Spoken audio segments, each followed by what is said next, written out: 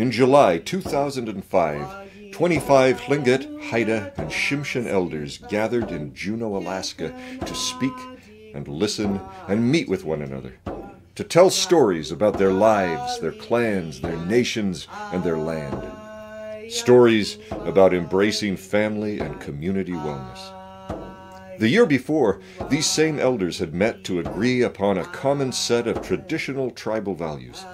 Those values were then taken to the 69th Annual Delegates Assembly of the tribe and unanimously adopted. They are as follows: discipline and obedience to the traditions of our ancestors, respect for self, elders, and others, respect for nature and property, patience.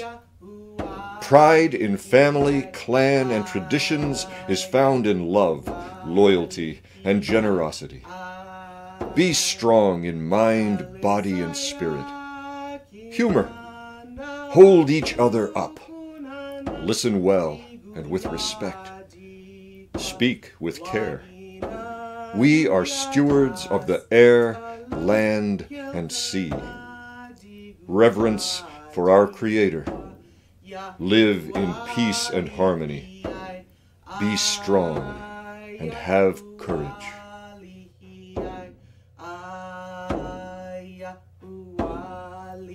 These are the stories they told.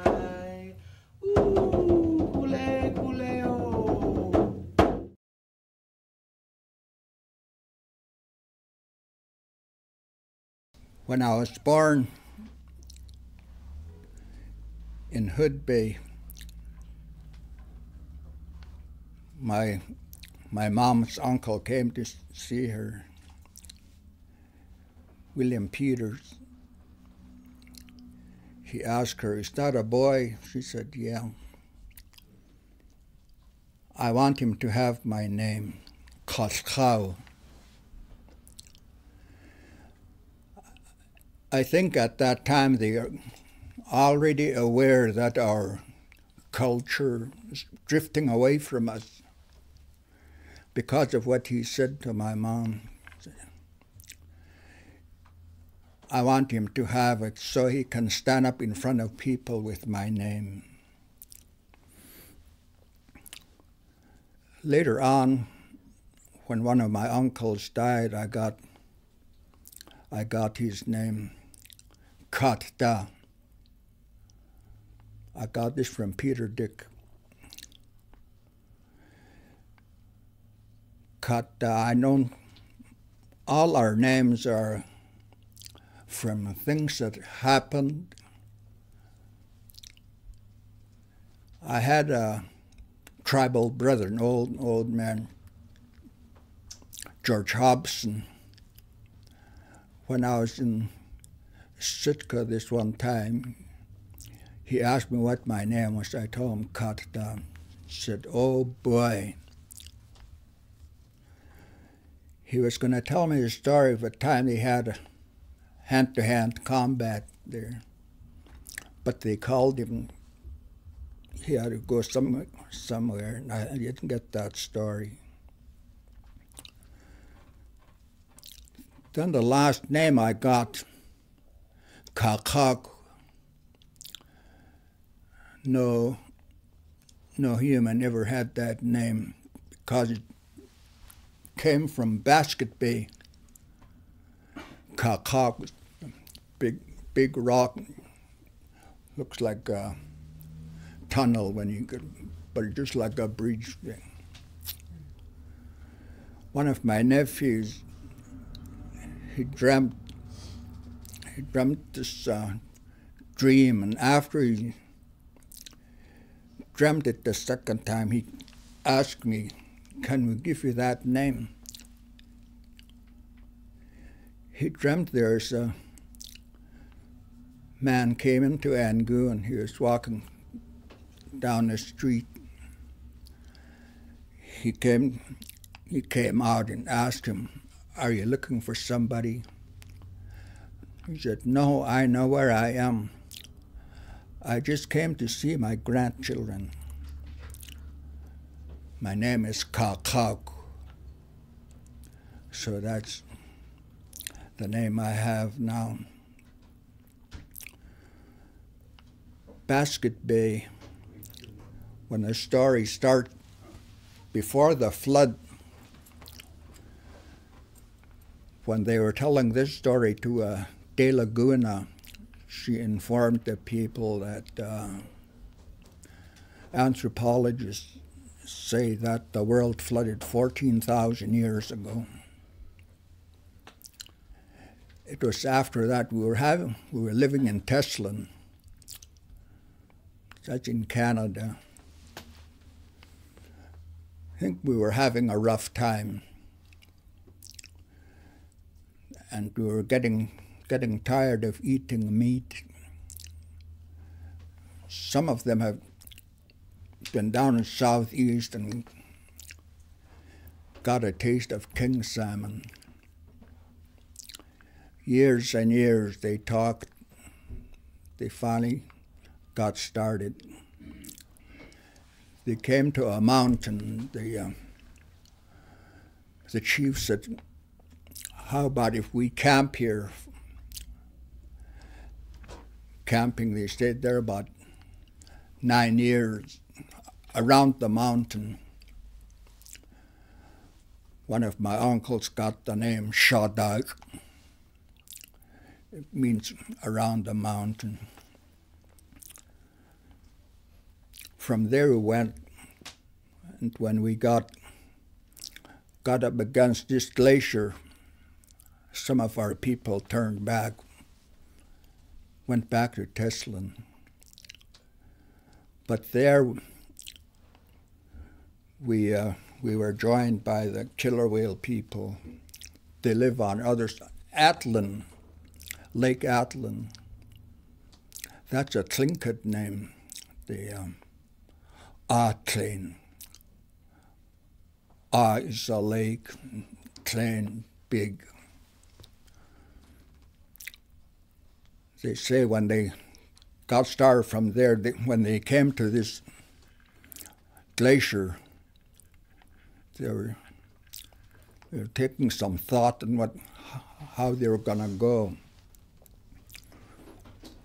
At that time, the killer whale people joined them. Two old ladies volunteered to drift under the ice on a raft. They sent a couple of young bucks over the ice to watch, see if they come out. When the old ladies came out from under the ice, they were singing about their experience. From there, the killer whale, they had their own destinations. They say we stopped in Eliza Harbor, that on this side of Admiralty Island. It wasn't a good harbor for our people, but they say that's where we started building canoes to go on from there. From there, went on the other side. When we got on the other side, there's Wilson's Cove. Our people lived there for a while, and they decided to move again. So I went to Angoon, Basket Bay, Tenakee. The little story I'm going to tell is in keeping with what we were taught from the time we start walking around. We're taught that everything has a spirit.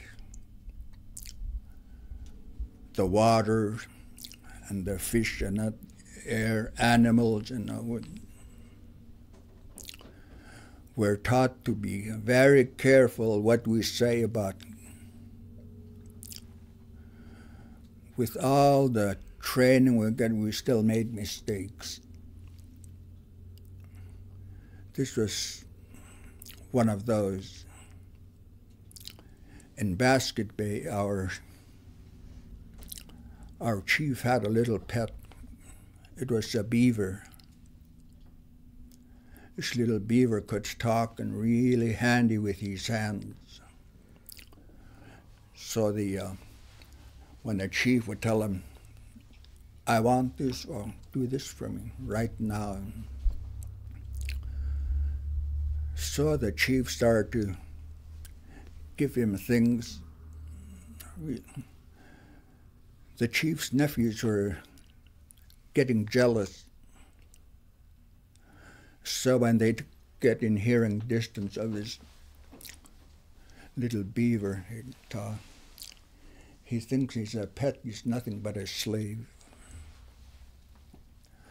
After a while, this started really work on little beaver's mind. He started to scheme. One of the attractions that we had in Basket Bay was beautiful sockeyes, a fish stream, good hunting, and a big lake in the back. Alongside, in every stream, you'll find there's a pool there.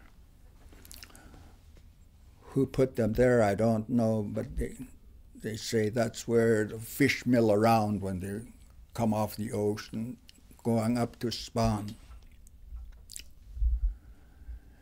This little beaver would go there. He started working on an invention. Had a wood shaft. When he called it quits for the day, he'd put it up against a tree. Some of the men going up to the lake to hunt or fish, they'd pick it up, look, boy, this is nice. I wonder who's working on this. That little beaver going, "Achchikanago, achchikanago." My handiwork, he said. My handiwork. You couldn't do anything like that. One day he came to the chief. He said, I made something for you. I'd like you to come up by that the pool when the sun starts to set. We're also taught to be kind of suspicious of things. We're taught the action of animals. So the chief told some of the men, go with me up to that.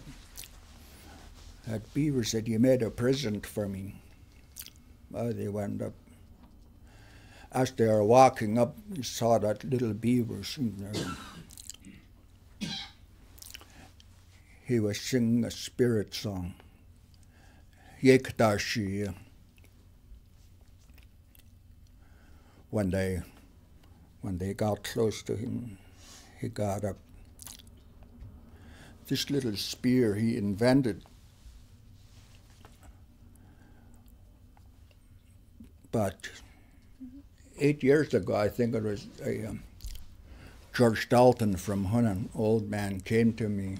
He said, he told me we're building 2 canoes for the Forest Service. One's going to be in Juneau and the other one out at Glacier Bay. He says, what I want, he says, I've been asking around, where did that little spear come from? Old timers start telling the story. The story always ended up in Basket Bay, that the little beaver invented this. This spear, my brother-in-law bought me one from the interior, not a showpiece, been used. It's about, I'd say about 7 feet. And at the end it has like a spear there. Then it's attached to the stick by. I don't know what the length is on that. My father had a crude one, a little one, when I was growing up. He told me the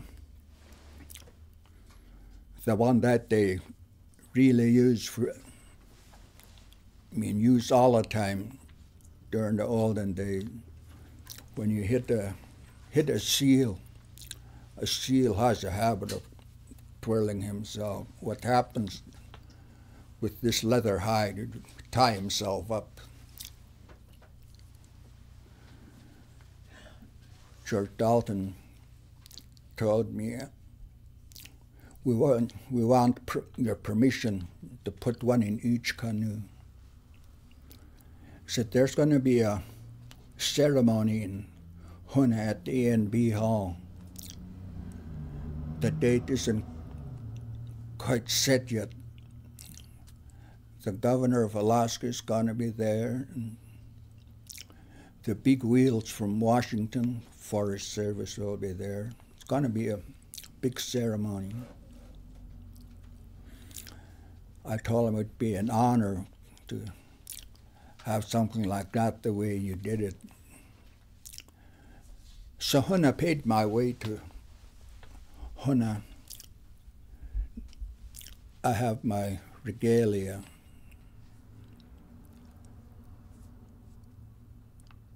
George Dalton told me, put on your regalia. When the time comes, we'll let you know. We want everybody to hear you give us permission to have one of those little spears in a canoe. The little beaver was standing there, presented to the chief, and the chief says, well, it is nice. How do you use it? That little beaver backed away a little bit, hit the chief in the chest. The chief yelled, guy shot, grab him. He jumped in this pool. His beaver always slaps his tail when he's going to dive. That's what he did, and the whole community turned upside down. As unbelievable as this story is, when you go to Basket Bay, there's that big rock, the arch. Everything is upside down, and it left a cavity under the community there. Basket Bay was not a camp. We lived there year-round. In De Laguna's writing, she said the last family to move out of Basket Bay for Rangoon was in 1902. So the kids can go to school. One of the William Peters' daughters, Flora Gamble. She was born there in 1904. No. Our stories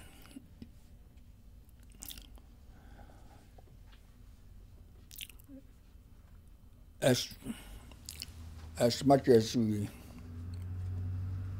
believe it, other people can snicker when we tell our stories, but there's always signs that shows that these things really happen.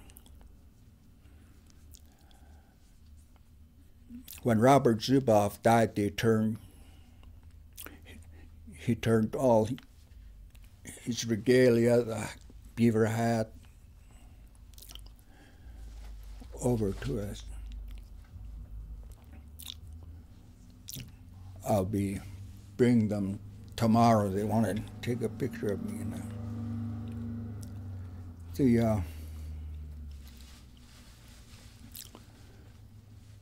The thing that makes this interesting, I never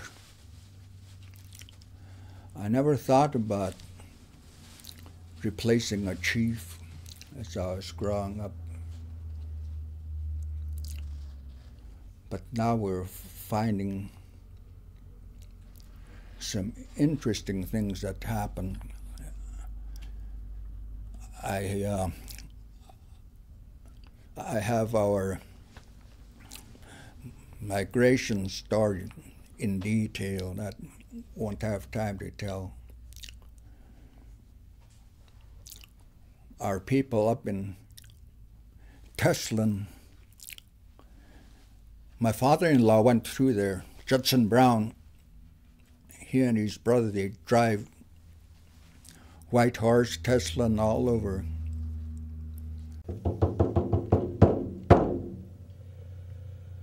Alisaya King Andas Lukunana Digula Digwa Waginanu Yadas Kitalan Kilkana Digula Digwa Yahualihi I Yahualihi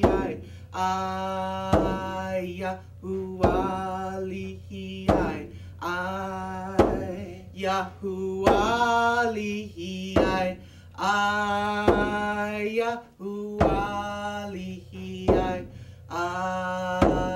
Yahualihi